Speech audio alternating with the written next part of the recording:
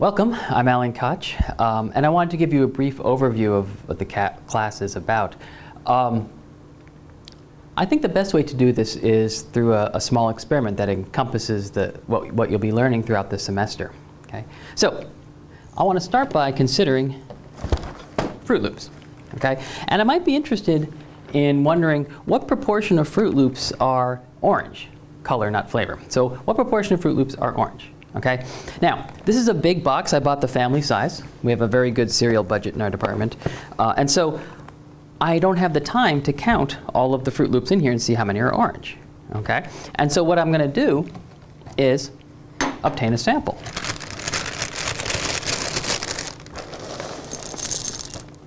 Okay. So what I have here is called a sample. It's just a representative, hopefully, collection from the population being all Fruit Loops. Okay? And so what I can do is go through and count the number of orange and the total number. And this is the exciting part of the video. 1, 2, 3, 4.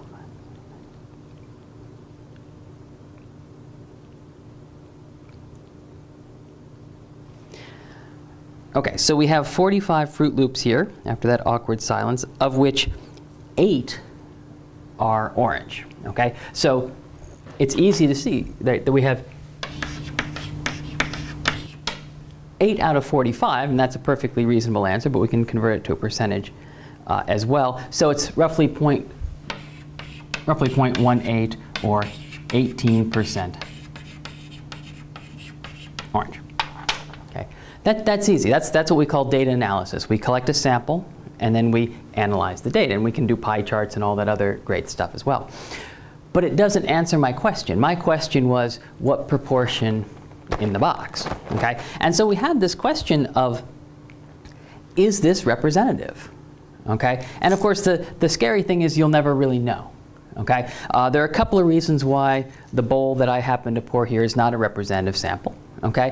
One reason is maybe there is a problem with the way I collected the data. Okay, so for example, you might have noticed, the careful viewer might have noticed this was open ahead of time, so it could have been tampered with. It wasn't. The reason it was open ahead of time is because I've had bad experience opening the cellophane in the middle of class and sample everywhere. But the other thing is that maybe when the Fruit Loops, when they come, maybe you've got a layer of orange, a layer of purple, green, and let's call that blue, okay? And so maybe they're just not mixed very well to begin with. I've never been to the Kellogg's factory, and I've never seen how they put these boxes together, okay? So there could be a problem with the way I collected the data, okay?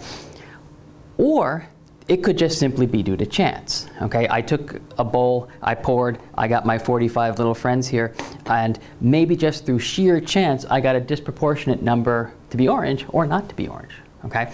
And the unsettling thing is that you'd never know. You would have no way of knowing if this is just an unusual bowl of Fruit Loops, okay? And so what we do in statistics, and there's a lot of work behind this, we're not comfortable saying 18% of the Fruit Loops in that box are orange, okay? Just not because of the uncertainty, the randomness, I just don't think that that's, I'm not comfortable saying that, okay? But what I might be comfortable saying is that it might be 18% plus or minus some number, okay? And so I might say 18% plus or minus 8% orange, okay? So while I would be uncomfortable saying, oh sure, 18% orange, I might be comfortable saying that we would have a range between 10% and 26%. Now that's an awfully big range because there's only 100 percentage points, but that's not a lot of sample. Right? So the question is, where does this number come from? Is this just something I made up off the top of my head, or is there some good statistics that tell us how to compute this number? And that's one of the things that we're going to work towards as we go through the summer. The idea of taking what you get with data analysis and creating this statement about the whole world around you is called statistical inference. And that's what we're going to spend a lot of time talking about, where these formulas come from. Okay. Now, you may be thinking to yourself, well, I really don't care what proportion of Fruit Loops are orange, for some reason.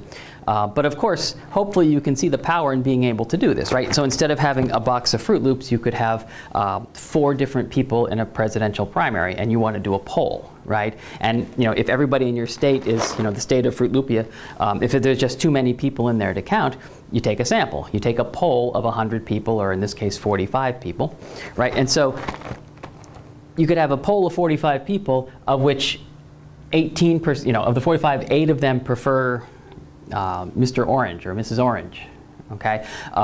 And so what can we conclude about the world around us? And you see this all of the time. You see that, you see the opinion polls, and then always in the fine print there's this margin of error plus or minus 5 percentage points. That's what this is, and we'll talk about where that number comes from as well. And I have no idea how to end this. So we'll just end this now, and I hope to see you in class.